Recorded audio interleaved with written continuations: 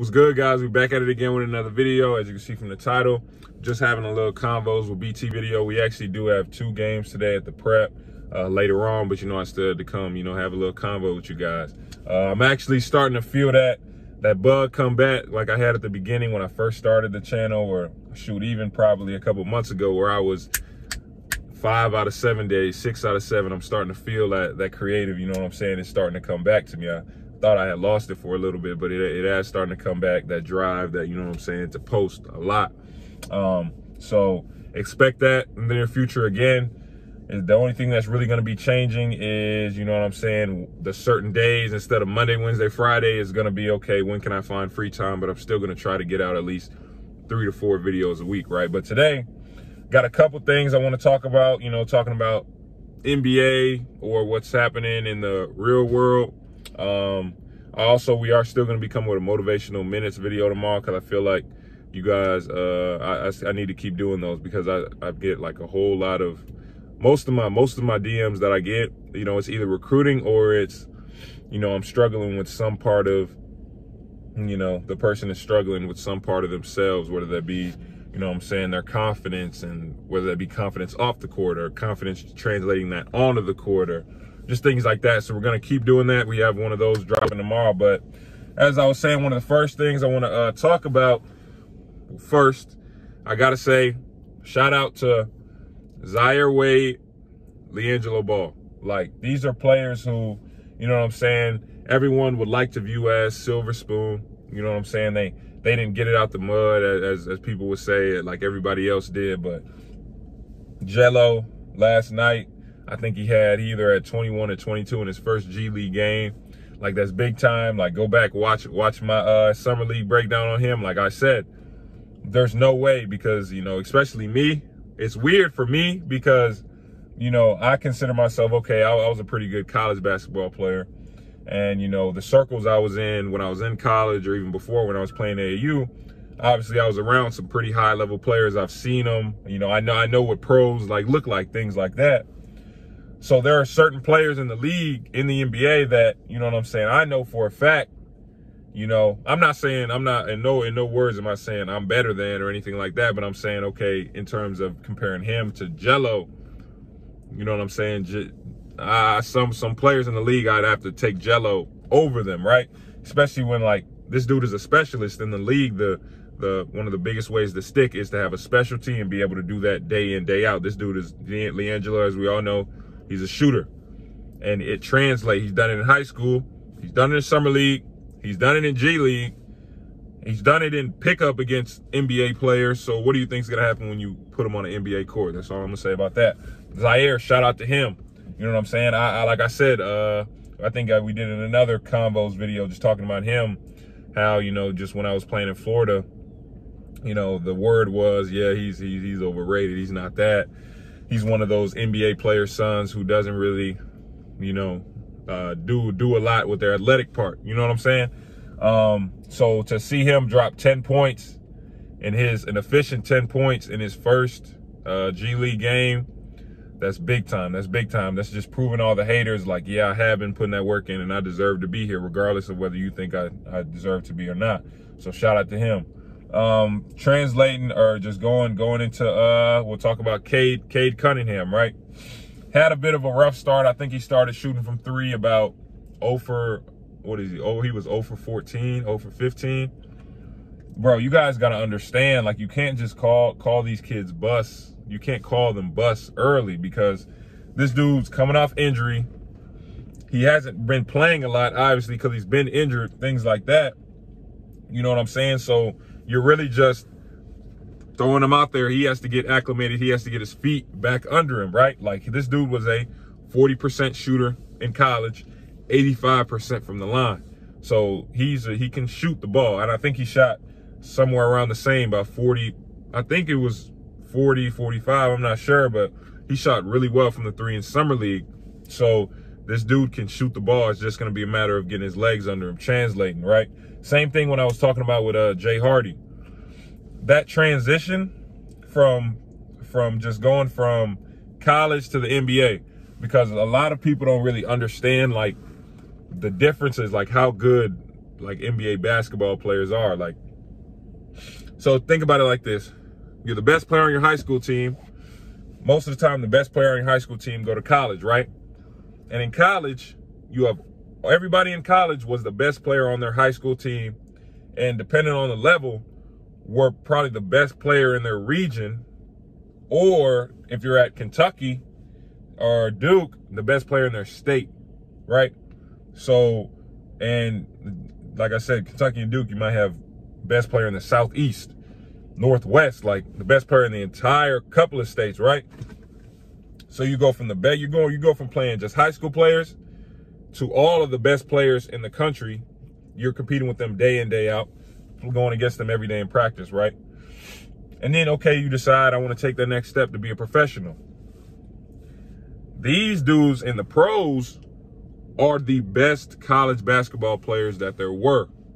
And like people don't really understand it until like I played at LA Fitness a couple weeks ago with my boy, you know, just seeing like, okay, do I still got it? Can I still play? And the people don't really understand the difference between the levels when they see me, a center, like a center who's been a center his entire career, really a shot blocker defender. You know what I'm saying? I think the most I averaged in college was like 4 or 5 points. So you see that and you would think, you know, oh, he's a center, he can't do anything. And I show up to LA. I wish I would have recorded it for you guys, but I'm a point guard. I'm bringing the ball up. I'm no looks. I'm going coast to coast, dunking. I'm doing everything. I look like that at LA Fitness. But on college basketball court, you know what I'm saying? There was none of that. There was no dribbling. There was no any of that. So just to put that in perspective, the differences, like I call NBA players, for lack of a better term, like they're the basketball like gods. Like, of course we don't want to call nobody, you know, God, but these dudes are like the upper echelon. Like these dudes barely miss. Like you have to understand that. So for that transition, like Jay Hardy, Cade, it's gonna be tough at first. These dudes they go from being better than everybody, more athletic, to players that are just as athletic as you, just as skilled as you. You know what I'm saying? So it's a little bit of an adjustment period. You got to let these guys develop, things like that. Shout out Jalen Green. He's been getting off. I ain't going to lie to you. Evan Mobley, he's been hooping too.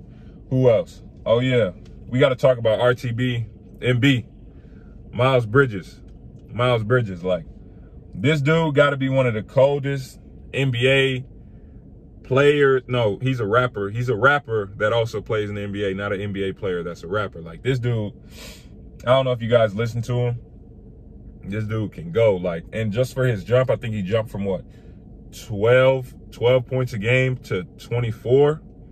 Turned down a 4-year, $60 million contract to bet on himself. This is why I talk to you guys all the time about having your own type of self-confidence and being able to understand what your own value is, because he's about to get over 100 in the open market. Like, he's about to get over 100 M's because he bet on himself. And that's why I always come to you guys and say, know what your value is. Don't take anything less than that. But but also the other part of that, he's been putting that work in. Obviously, you're not doubling your points per game like that, and you might be an all-star for the first time without putting that work in. So just knowing, like, okay, this dude has been putting his work in on the court, off the court. He rapping, like, and he can go. You know what I'm saying? Like he's a rapper that plays in the league, not the other way around. So I just think that's, you know, that's tough. That's extremely tough. Like, this dude is a monster. What Tron say? What? When I hear it's up, Miles Bridges, I got big bounce. It's tough. Like, he was just on a song with Baby Tron. Check that out too. Also, on a more serious note, I do want to talk about the little Henry Ruggs situation, right? So for all my younger people in general, not even, you know, athletes, just younger people in general, like, when you're younger, I kind of went through this. I'm still kind of going through it. When you're younger, my mom actually tells me all the time, you have this kind of, you think you're invincible, right? You think you're invincible, untouchable. No one can, like, nothing can hurt you. You can do whatever you want. And that's just for a regular 18 to 22-year-old, right? So imagine being an 18 to 22-year-old who's a star in a professional league, a person who became a millionaire in a couple seconds, like literally in a couple seconds became a millionaire, and you have access to all this money all of a sudden. So imagine how much more that becomes inflated. You feel like no one can touch you. You can do whatever you want, things like that, you know? So, you know, I'm not coming on here to bash him, or, you know what I'm saying? Like, I just got to tell all of y'all, like, you gotta make smart decisions and understand that, you know, there's consequences for everything you do, whether they're positive or negative. There will be consequences for every single thing you do. So for him, just to say, like, just for him to understand where his mindset was, you know, he was inebriated and he still decided to be that reckless, you know, and it ended up costing someone their life. Like, you know, that for me, it's like, you really gotta understand what's at stake, especially for him. Like, God gave you these gifts, these talents, things like that, and you can't just squander it. You can't just feel like, oh, I can go do this, nobody's gonna touch me. I can speed, or I can, you know what I'm saying, do all these. Well, we can be honest, like, okay, I can't, you like, okay, I'm immortal. I can drive reckless. I can do all these drugs. I can do this, and that. Life doesn't work like that. There are gonna be consequences. You cannot just do what you want. That's not how this works. So, you know, just prayers out to him, you know, the woman's family, of course, but just for both parties. You know, it's just a terrible situation. Wish that would have never happened. But for you guys, I just want to make sure that you all understand, like I said, like, just make sure you understand what you're doing and how it can affect other people before you decide to do it. But like I said, we are going to be coming with a motivational minutes video tomorrow. So, you know, be on the lookout for that. Appreciate you guys watching. Wish us luck on getting these 2 dubs today. Like, share, subscribe, turn on post notifications. Like I always say, one-on-one instruction, subscriber breakdowns get posted on the channel. Hit the website. Appreciate you guys watching. I'll see you guys next time with the next video.